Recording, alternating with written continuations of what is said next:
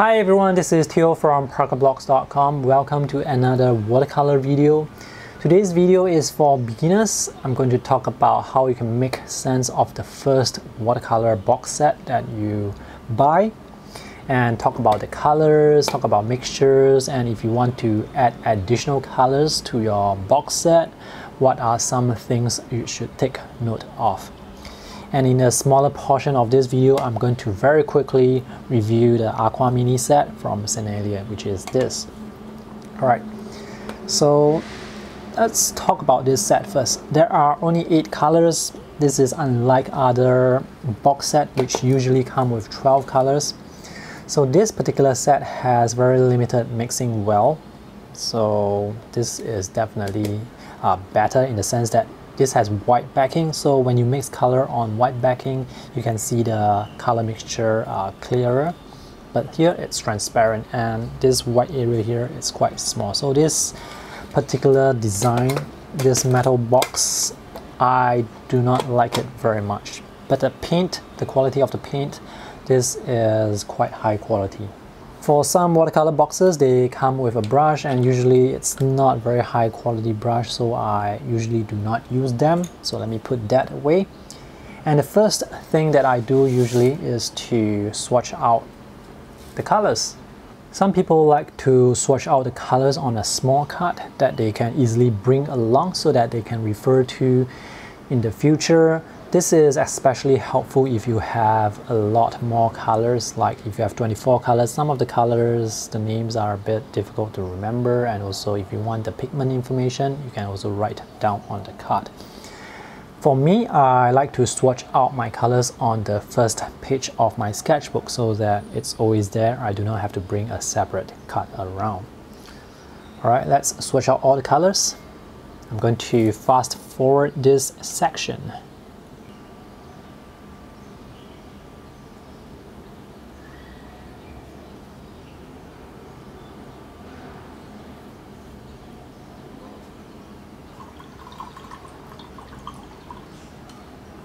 Swatching out colors is a very quick way to let you see the characteristics of individual colors. For example, when I look at the color swatches right now, I can tell straight away which colors are transparent, which are not, which are granulating and have extra textures, which colors do not granulate. So this is a quick way to get a sense of individual colors. And now let's take a look at the colors one by one. This primary yellow looks like it's transparent to me. It uses PY74. This is the pigment information. If you want to know more info about the pigment that is used, I actually have another video that talks specifically about how you can read this kind of information. I'll put that link in the video description below. So for primary yellow, it looks like this is a warm version of yellow. I kind of like this. I like this yellow. This is French vermilion. PR242. This looks like it's transparent, but on the box here, you see this black square here. This means that it's not transparent, but when I actually swatch out the colors, it looks like it's transparent. This is Cinereous Blue PB15:3. Now in other brands, this pigment code is used to create phthalo blue. So for this particular brand, they name this blue a bit differently. And in addition to this pigment, they also have another pigment, PW4. So this is a white added to this phthalo blue to give this sky blue color. This is a bit toned down compared to the actual phthalo blue.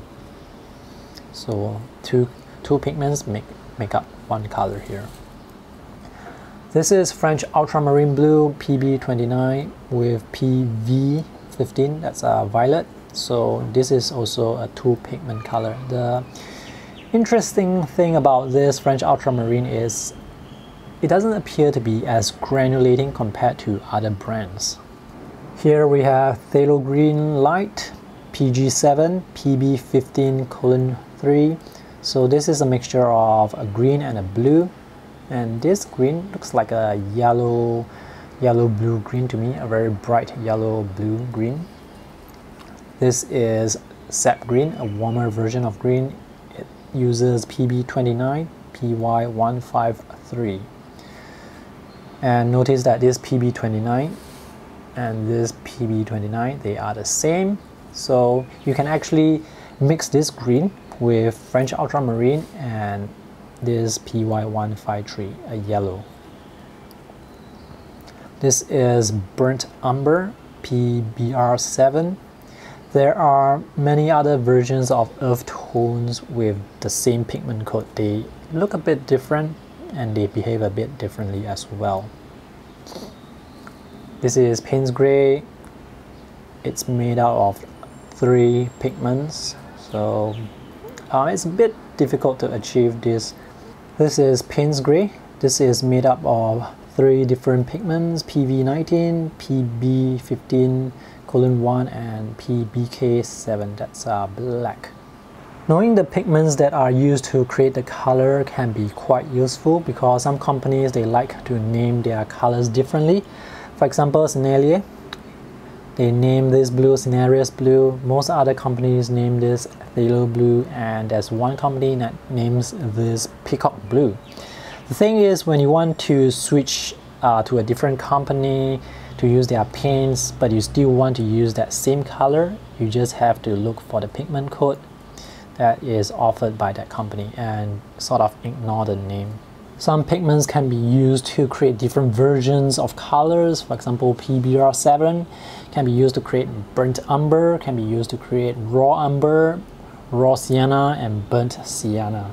When it comes to adding additional colors to the selection, I usually recommend adding primary colors. That would be yellow, red, and blue, because with primary colors you can mix secondary colors like this. But if you add secondary colors like this, like a green, you will not be able to get primary colors. So if you add more primary colors, your palette will be more versatile. You can add 2 versions of yellow, 2 versions of red. There are already 2 versions of blue. Maybe you want it to be even more versatile, you can add another blue as well. When it comes to adding secondary colors like orange, green, and purple, I like to add a color that can be mixed with existing primary colors that I have. For example, here with sap green, it's made out of PB29. French ultramarine is also PB29. Here there is an additional PY153. So if I actually have this yellow, I can use that yellow and mix with ultramarine to get sap green. But why would I want to do that? I want to do that because the more pigments you use to create the mixture, the more likely it is going to turn into a muddy, lifeless color. When you have a secondary color that's made out of existing colors, you can add the existing colors to move it towards that side of the color. But if you introduce a different color, then sometimes it's a bit difficult to predict how the color will react, how the color will turn out, unless of course if you swatch it out again. So that's just some very basic recommendations on colors that you can add. Of course, the best way to find out what colors to add is to create a color chart or a color wheel. This color chart is created with Mission Gold watercolors. By the way, if you want to learn how to create a color chart like this, you can visit the link in the video description below. I have a tutorial on creating color charts. So with a color chart like this, you can very quickly get a sense of what colors are lacking in your color palette. So here I see some yellows, a lot of orange, a lot of variations of red. So yellow, orange, and reds, they are definitely not lacking on in this color palette. But when it comes to blues and greens, I have a very limited selection, so maybe I want to add an additional blue color to it. And also with earth tones, it seems like it's quite limited as well, so I might want to add an additional earth tone. Creating a color chart can be quite tedious and time consuming. Another good way to test out your colors is to create a color wheel. So here I have is a color wheel with 3 primary colors added: primary yellow, French vermilion, and Cinereous blue. So I'm going to add some red to the yellow I'm going to add a tiny bit of red to the yellow because red is a stronger color compared to yellow. So with a bit of red, we have a color that's something like this.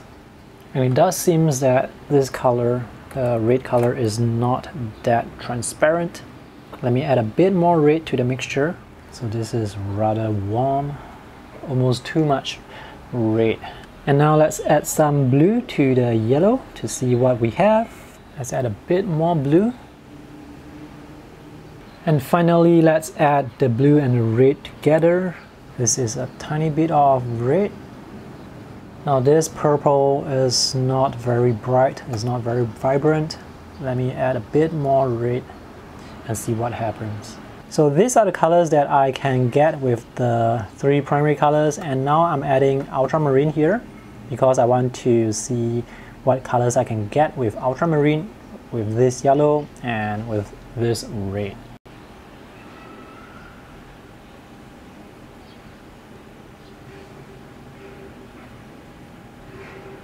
When we mix colors, we want to achieve vibrant mixtures, colors that are bright and clean.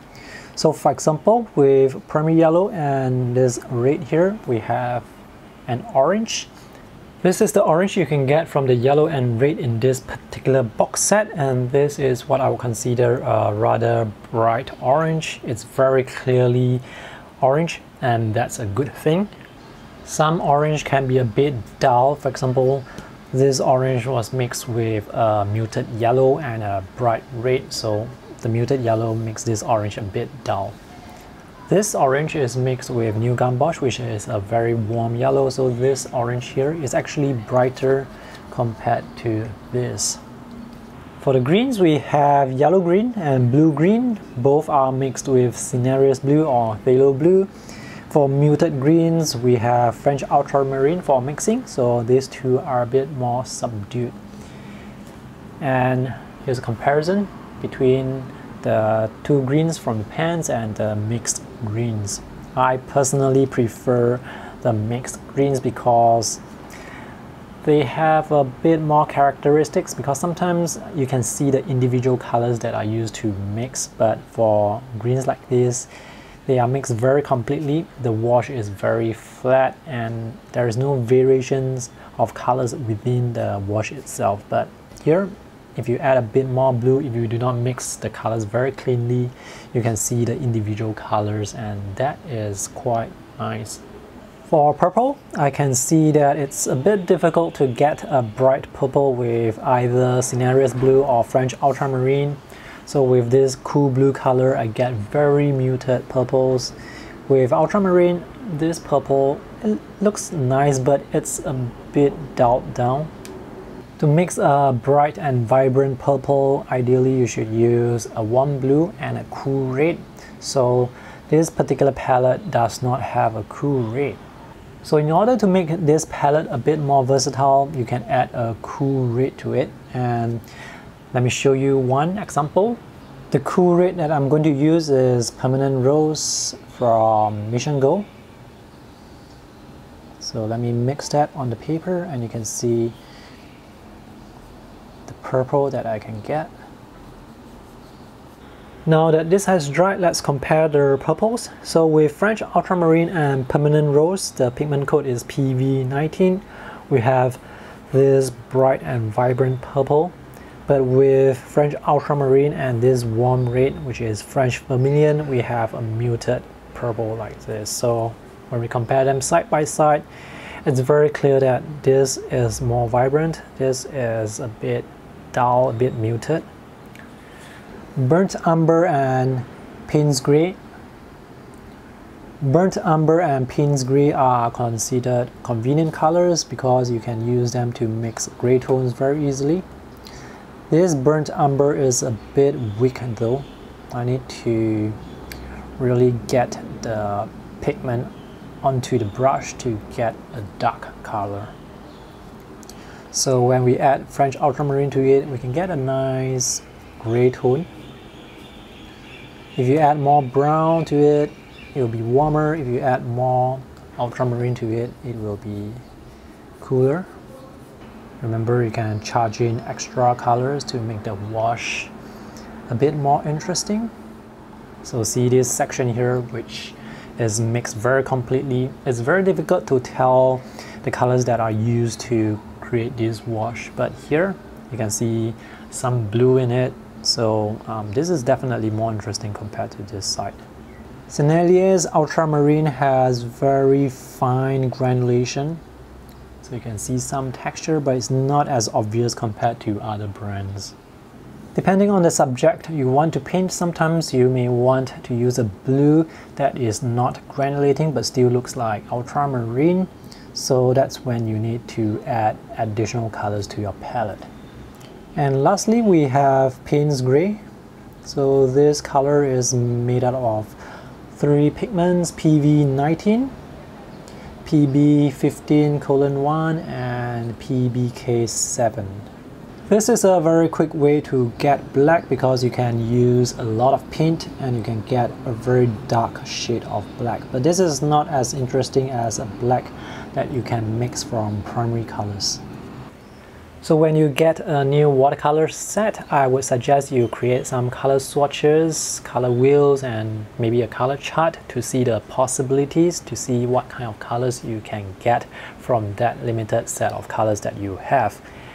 You can also see the limitations of your color palette. For example, with this set of 8 colors, the limitation would be its ability to create vibrant purples. So now that you have created the color chart, you will know that you need to get additional colors in order to get the vibrant purple mix. When it comes to choosing other colors that I would add to my existing color palette, I usually choose colors that I use frequently. For example, green is a color that I use very frequently, so I have green in my color palette. I know I can mix green from yellow and blue, but because I have green in my color palette, it saves me a lot of time from mixing with yellow and blue. Other colors that I would add would be colors that are very difficult to mix with existing colors. For example, if I want to have a cool red, if I do not have a cool red in this palette and I want to mix a cool red, it would be impossible to do that, so I need to add the cool red. Or if I need a color that is very similar to phthalo green, phthalo green is a very bright, very strong color. I can mix a lemon yellow with phthalo blue, but the color is slightly different from phthalo green, so I may choose phthalo green for that reason. That's all for today's video. I hope this is helpful. If you have any questions, feel free to ask me in the comment section below. And be sure to check out the video description for more links related to watercolor mixing. Thanks for watching. See you in the next video. Bye!